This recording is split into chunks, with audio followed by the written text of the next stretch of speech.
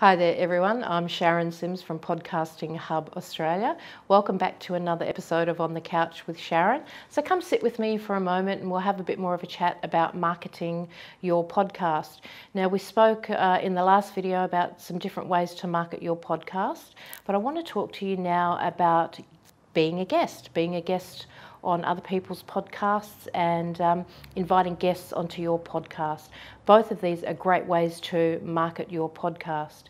So there are lots of ways for you to be a guest on other people's podcasts, as well as inviting guests to your podcast. So obviously you may know people that you can invite. You may know people who may invite you to be on their podcast. If you don't, that's okay. I'll tell you how you can do that. How you can do that, there are lots of websites out there. They're a little bit like dating websites actually.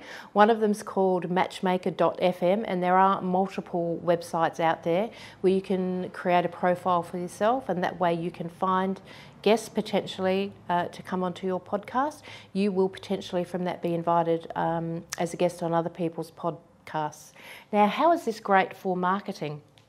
It's great for cross-marketing really, so any podcast that you're a guest of, they will promote you, they may potentially promote your podcast, they will send you a link, you can promote that on all of your other platforms, you're getting more exposure. And the same is true when you're inviting a guest onto your podcast. You will send them a link, they will send that out to their audience, so you're getting all of that cross exposure, which is a great way to market yourself. It's a great way to market your podcast.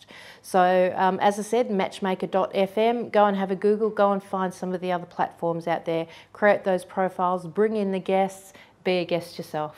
Thanks for tuning in, and I'll be back again soon with another episode of On the Couch with Sharon. Bye for now.